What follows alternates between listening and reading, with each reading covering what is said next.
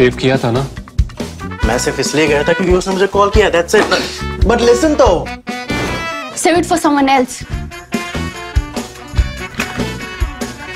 जिंदगी में सेव करना जरूरी है, मगर जब बात पैसों की हो, सिर्फ सेविंग से काम नहीं चलेगा। इक्विटी म्यूचुअल फंड्स में इन्वेस्ट कीजिए और अपने सेविंग्स को आगे बढ़ने का मौका दीजिए। Mutual fund investments are subject to market risks. Read all scheme-related documents carefully.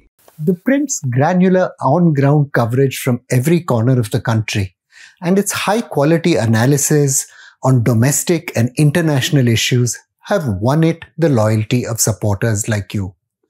But journalism costs money, and we need subscriptions from our viewers and our readers. I'd request you to please consider taking one. You can find the link in the description below. Thousands watched as a leather whip fell again and again on the back of Kale Khan, proclaimed a notorious smuggler by the regime of Muhammad Zia-ul-Haq. The hand of God was always busy in the Islamic utopia the general was building. Floggings and even amputations, under local anesthesia, the regulations conceded, in a concession to the modern world, were introduced in a new criminal code to punish criminals, fornicators, and political opponents. Editors who asked how long military rule would last got a grim answer from the general.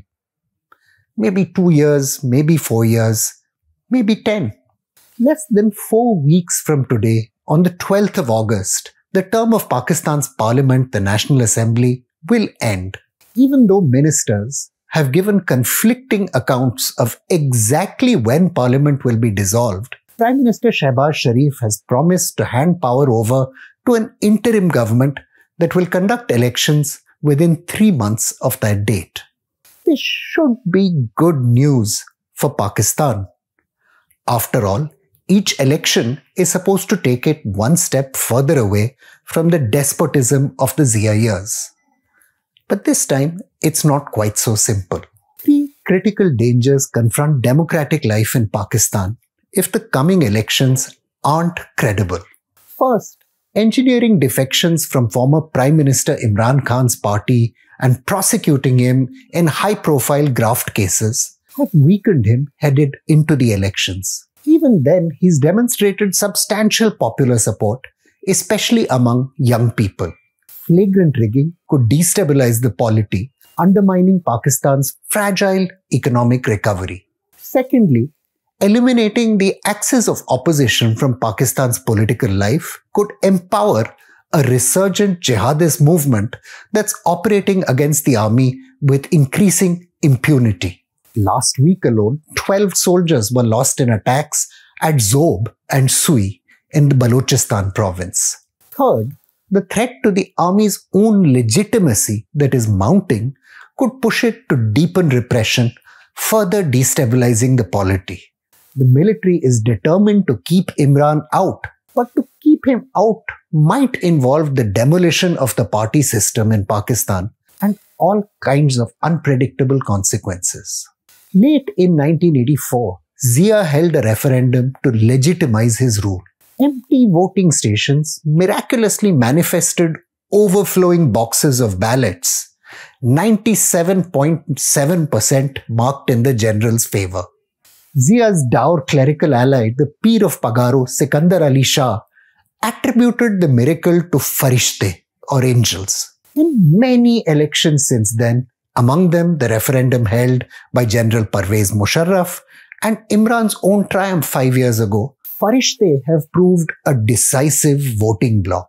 Will they do so again? To hazard an answer needs the examination of the complex ties between the military and Imran's Pakistan Tehreek-e-Insaf party and why that relationship broke down.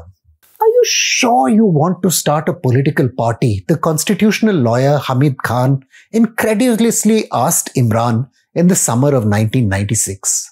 Early on the morning of April 25 that year, former party activist Tabinda Khan has recorded, Imran had called a meeting at the home of Noshirwan Burki, the head of the Shaukat Khanam Memorial Hospital, which Imran had set up in his mother's memory. At the meeting, Imran put his plans to a small group of his core philanthropic supporters. Not a single one a career politician.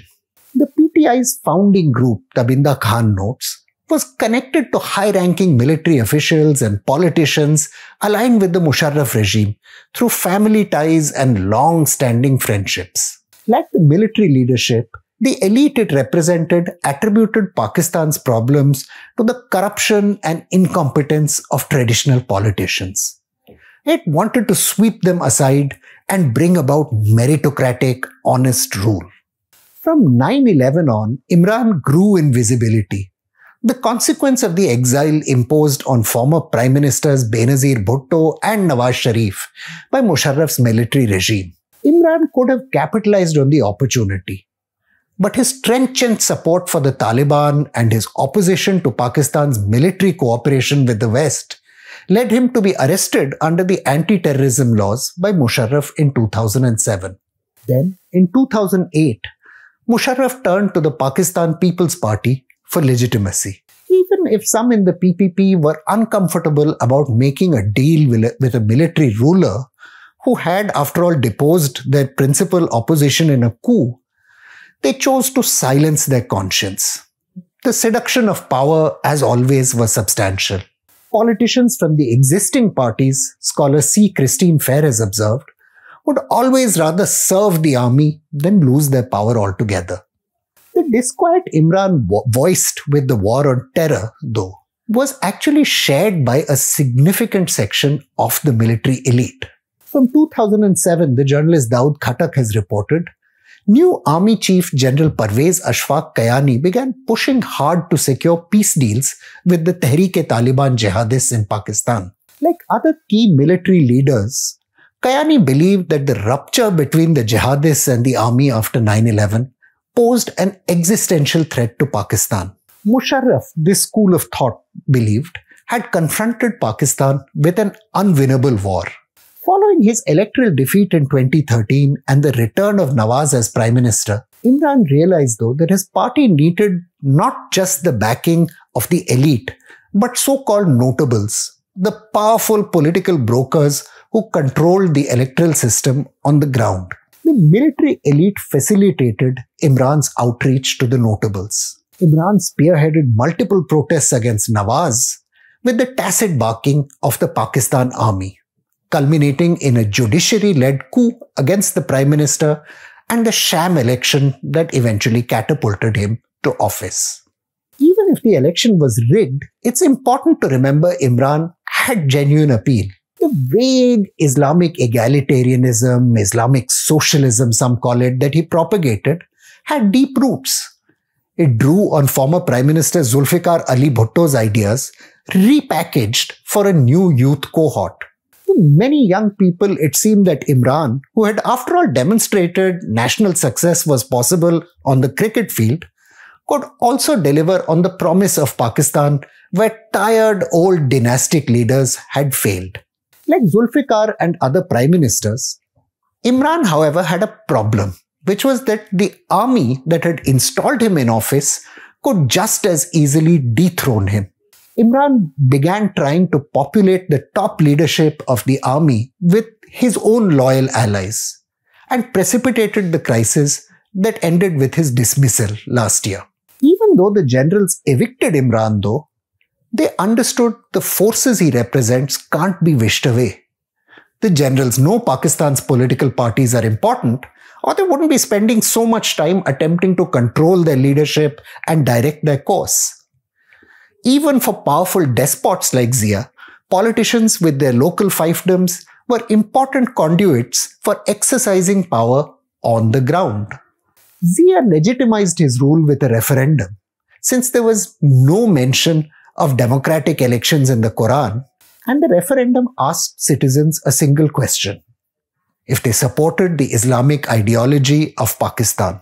Giving a vote for Islamic democracy is your national obligation, a banner in Bahawalpur exhorted residents. A message backed up by making opposition to the referendum a criminal offence. The military claimed over 60% of eligible citizens participated in the referendum, with, as I said, 97.7% voting yes. Estimates made by independent observers put the participation as low as 30%, and opposition leaders claimed it was just 5%, scholar William Richter has written. Later, Zia had to hold a non-partisan election, that is, without political parties, which led to the election of landowner and industrialist Muhammad Khan Junejo as Prime Minister. Even the pliant Junejo ended up clashing with his master on key military appointments and was dismissed in May 1988. Musharraf used pretty much the same methods or template to rule as Zia had. According to the official figures, some 97.5% of voters supported his appointment as the country's president, in addition to serving as army chief. What people cannot do can always be achieved through angels, one journalist told the writer Masood Ansari. Musharraf's hand-picked political clients, the Pakistan Muslim League Quaid-e-Azam faction, proved inadequate to secure his position though, and he was forced to seek reconciliation with the PPP. Even though the army could install clients to serve as its instruments, it also needed a higher moral authority to justify its control of society and politics. From early in Pakistan's national history, scholar Aisha Siddiqa has perceptively argued, the military cloaked itself in the mantle of the religious nationalism on which the country was founded.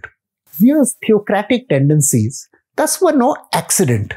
The general's invocation of God's authority was needed to restore the status and prestige of an institution battered by military defeat in 1971 and challenged by multiple insurrections at home.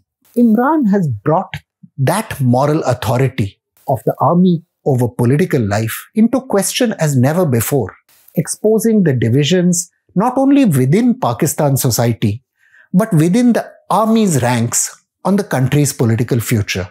Though it is probable his fate in the coming elections will be sealed by the famous farishtey, he's unleashed his own jinns in response. A long, fateful battle looms after the last vote is cast by humans or by angels. I'm Praveen Swami, and I'm National Security Editor of ThePrint. Thank you once again for watching Security Code.